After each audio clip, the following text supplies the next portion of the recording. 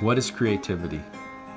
Coming up with unique ways to solve things. Learn how to come up with new ideas on your own. Being able to think openly and being open-minded about different ideas and trying new things. Expressing yourself in the best way you possibly can. Making things and seeing a vision of something that doesn't exist and bringing it into existence. It's the inability to stop myself from writing music, even if I say I'm too busy. Well, I can tell you what creativity isn't. Creativity is not any sort of structure or boundary. Authenticity is how you are expressed in this world, and creativity, is the fruit of that expression. The creativity is having no expectations. The creativity is the unexpected meeting. What creativity means to me,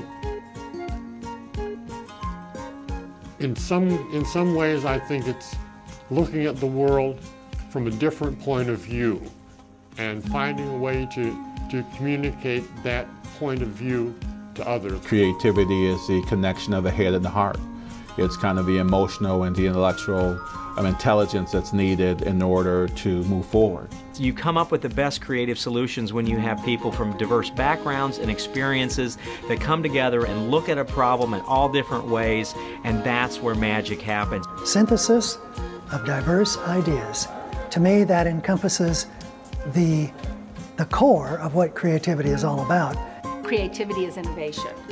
And for any company that is technology-based, of which Rockwell Collins is, if you are not an innovator, you're going to die because you'll be living in the past as opposed to the future. I automatically think, well, I'm not a creative person. But then the more that I think about it, I think about, well, hey, I created the Quarter Business Journal, and so I am a creative person. And so I think a lot of people kind of think maybe creativity is just in the arts or in music or something like that.